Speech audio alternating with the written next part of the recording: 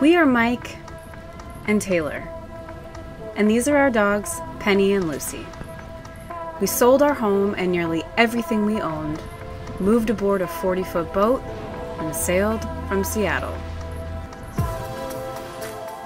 This is the story of us making our way.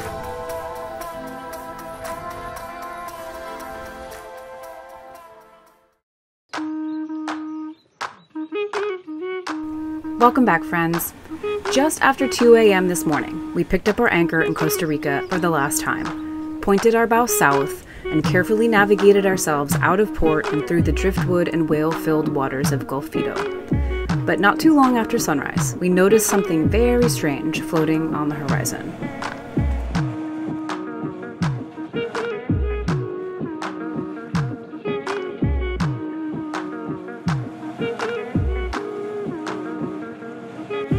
I have no idea what this thing is. I have never seen anything like it.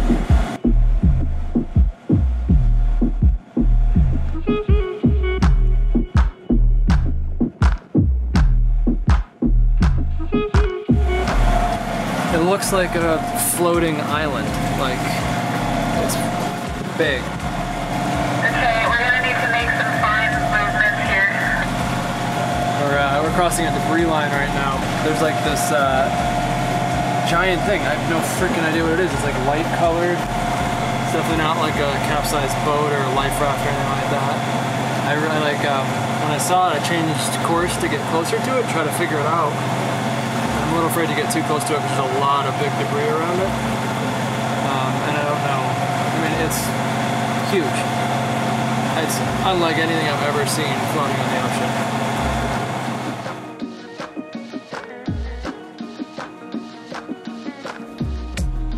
My best guess on that floating thing is it must be a dead whale, though it doesn't resemble a whale. But I just can't think of what else would be floating that high in the water. They do float really high in the water when they float like with gas. But most of them, pictures I saw, like they look like whales. Nothing just looked like a lumpy mass. So I don't know.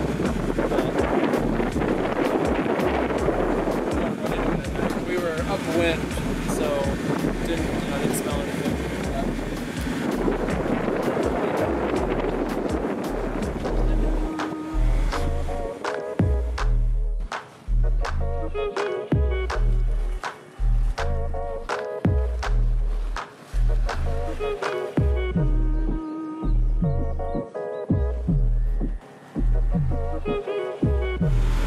So there is a long peninsula that separates Costa Rica from Panama. Sort of just this long arm that just sticks out, and the border goes right down the middle. And we are rounding that peninsula right now, which means that we are officially leaving Costa Rican waters and entering Panama.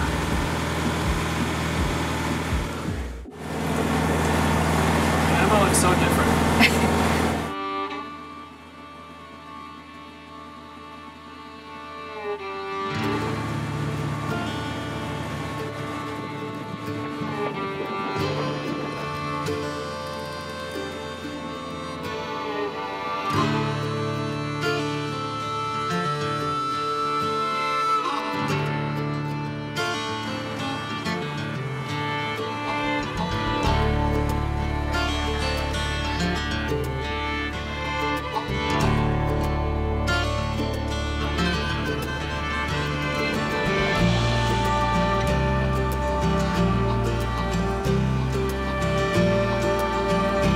We motor sailed in the light and shifty winds, dodging driftwood and whales in all stages of life and death, apparently, trying to maintain our speed so that we could reach the first anchorage in Panama before sundown.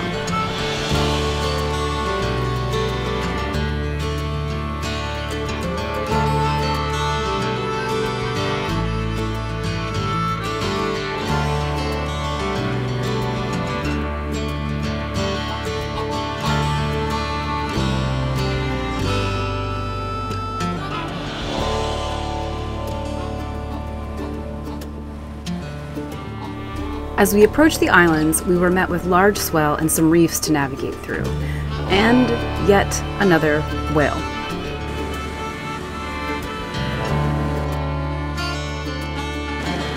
That's a sleeping whale. Just right here, just right there. There's a baby with her too. Oh man, that's so cool, but it's also so scary, guys. Look at that.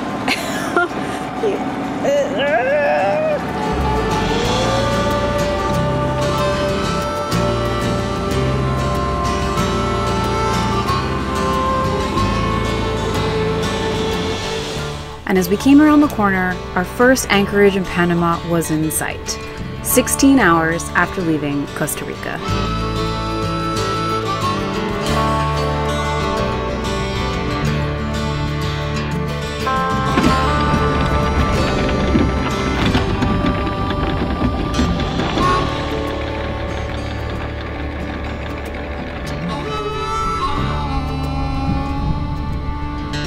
We sailed to Panama! Wow. Penny's gonna like that beach. Oh yeah, I think we're all gonna like that beach. Long day. Long day. We got a sleepy crew. But we got a sleepy crew in Panama, baby. We made it to Panama. We made it to Panama. We made it. We made it. We made it. Oh, what a good girl. Yeah.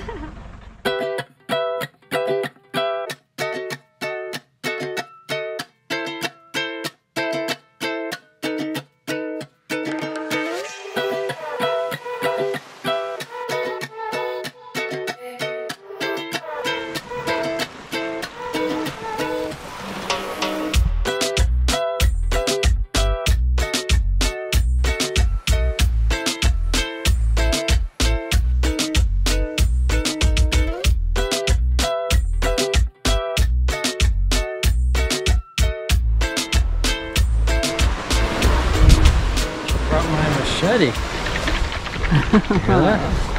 Juicy. Good morning from Panama.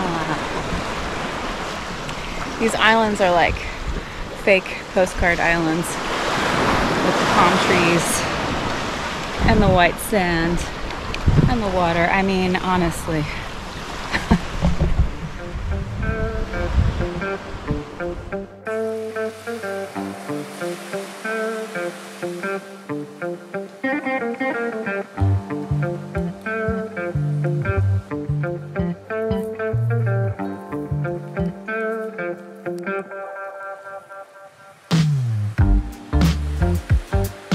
After living in a marina for the past month in crocodile-filled waters, being back out on anchor in a new country with scenery like this, clear water to swim in, and an island all to ourselves was extra special, and we were sure to soak it all up.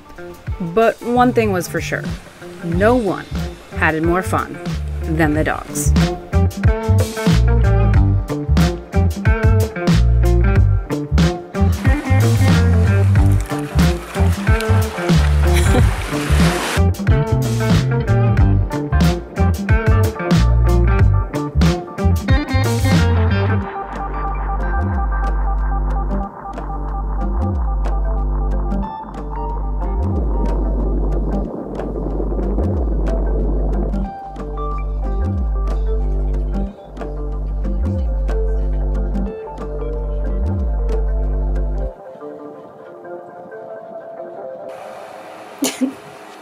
That's a tired puppy.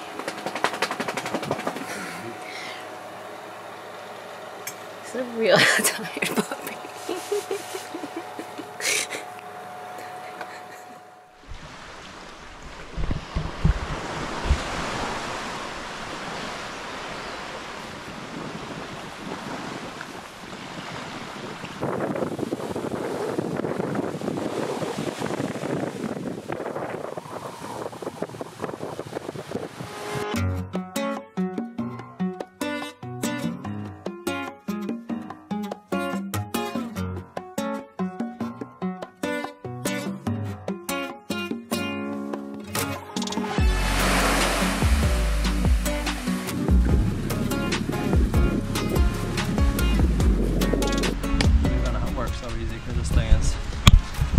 Muy pequeño. Why don't you want them to be green coconuts? Yeah, I don't know if this is good at all, but I hear water in there.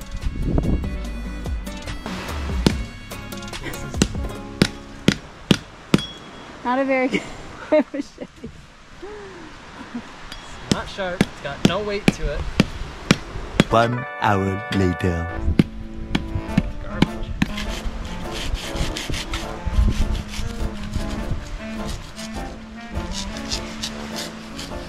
This is attempt number... I can't even remember. 2,000 years later.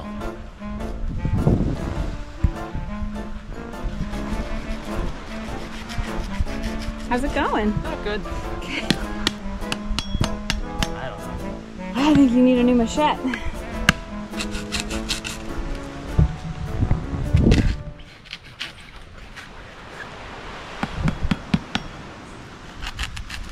One eternity later.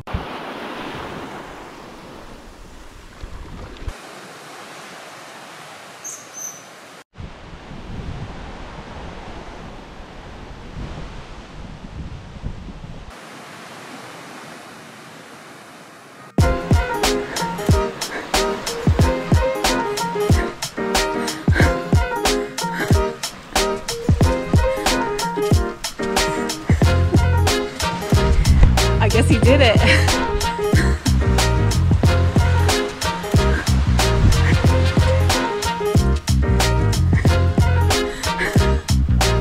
Did you make a cocoa? Yeah, I got one. Damn! How many? A little bit of a blister. It's hard work. Is it refreshing and delicious? Yeah, it is. Wow, Miguelito. I did it. You made a cocoa I figured with out a butter knife. I figured out the key. What's the key?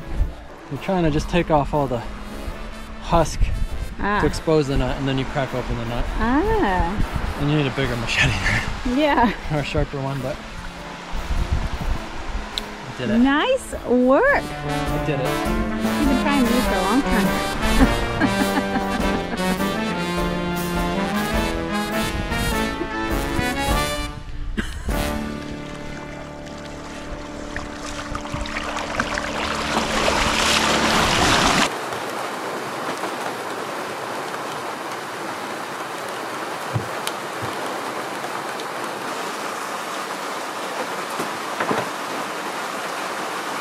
We were both trying to get some work done this morning at our desk here, and then the rain came in.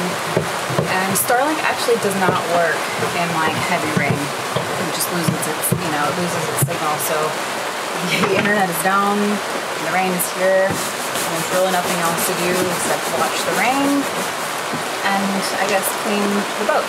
So Mike's up with a brush, taking advantage of all the fresh water, giving us a scrub.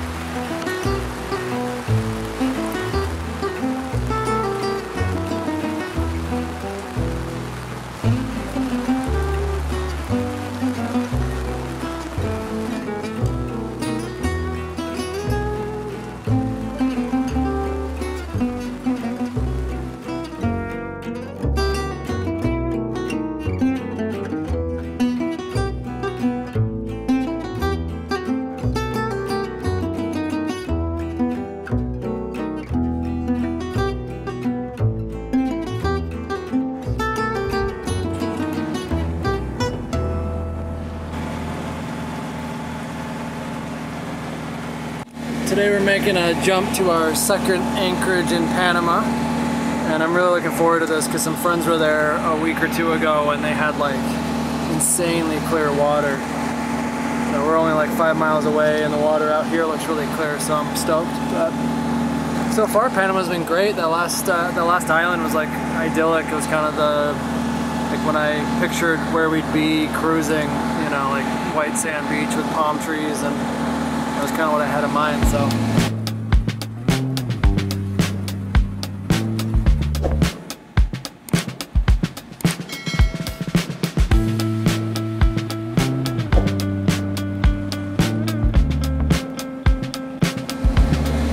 bumped into something. We never saw it. I'm guessing it must have been like a turtle or something that swam away. We never saw it, but we felt and heard it. Taylor's on bow watch.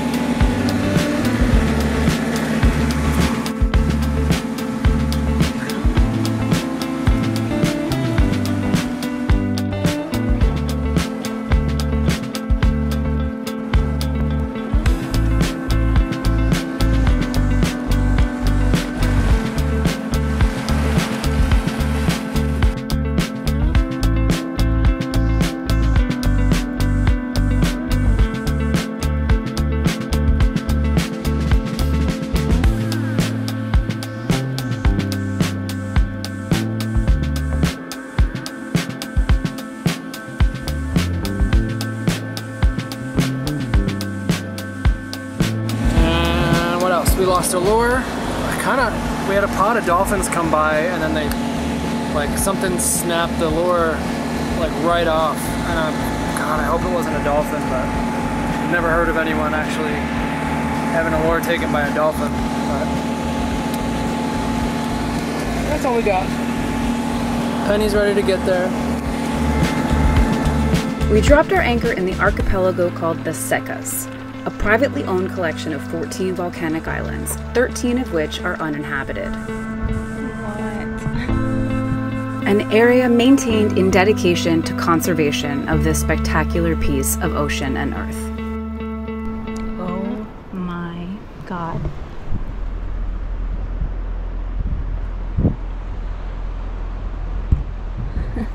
Can you see our anchor?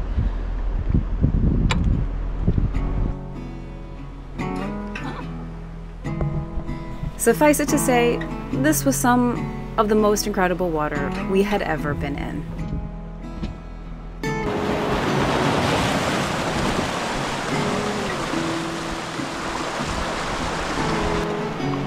This is incredible.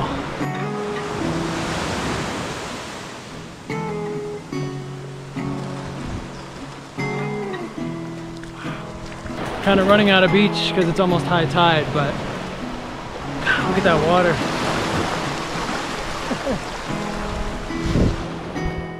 I think we're already running out of beach here. Might be time to go.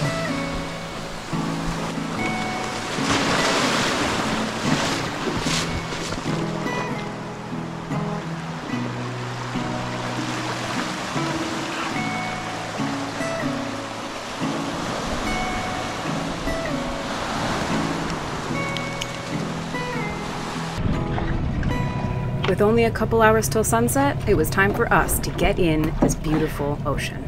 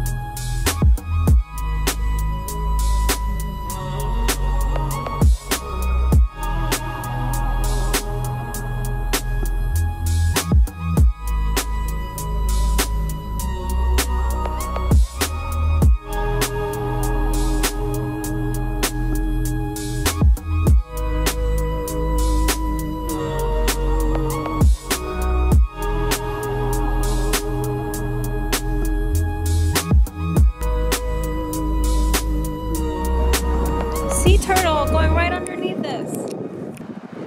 Sea turtle.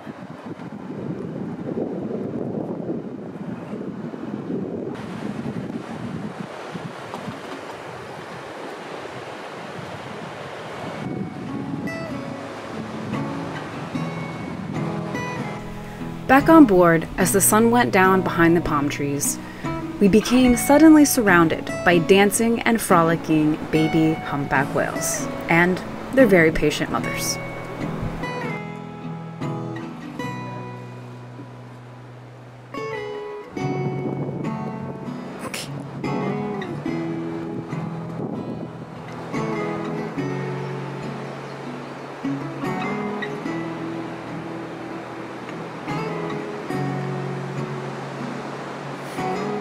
I think that's mom. I think the baby's just over here doing barrel rolls. I think it's two separate. I think there's a mom and baby over here. We soon realized something pretty incredible.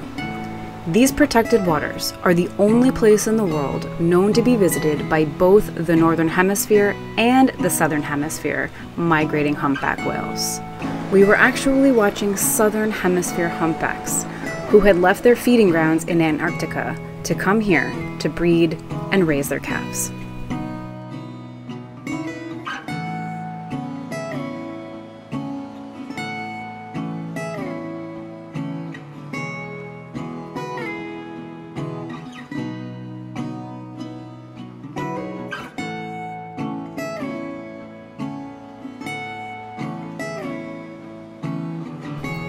As always, thank you so much for watching, and be sure to join us next time. As we wake up to a scary morning, We're making a sort of emergency, quite hasty exit here. we have more incredible whale encounters, As soon as you go down, you can hear whales. and we press on to a UNESCO World Heritage Site where more amazing and terrifying wildlife awaits us. I think it was 1 week ago, a crocodile killed a human man right here and ate him. So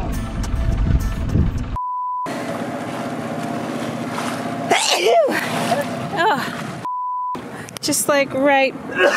Jeez. That's the good one.